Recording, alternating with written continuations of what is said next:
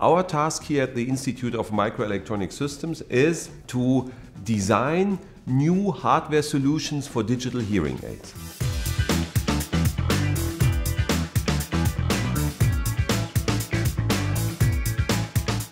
Think of a person who has hearing deficits and he or she is in a situation with a lot of people, then such a person will always have problems to understand other speakers because there are different voices talking at the same time. There are solutions possible with speaker localization. If I'm talking to you, the beamforming of the microphones that are installed inside my hearing devices are directly devoted to you. If there's noise from the left or right side, then we can separate this and then the signal to noise ratio is much more improved.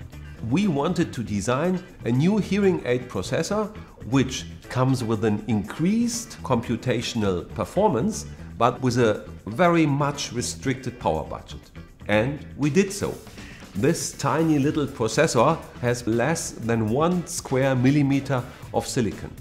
The understanding of the algorithms and the transfer of the results into hardware solutions, that is the key challenge. We are working together with Cadence in several ways.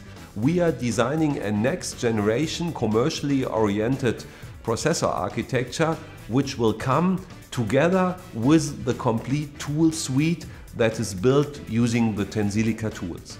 We are using virtual prototyping technology.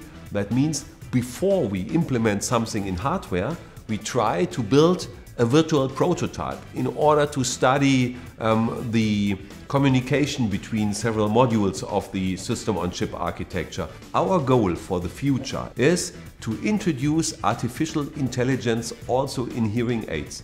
There are a lot of ways Cadence can support us in achieving this goal.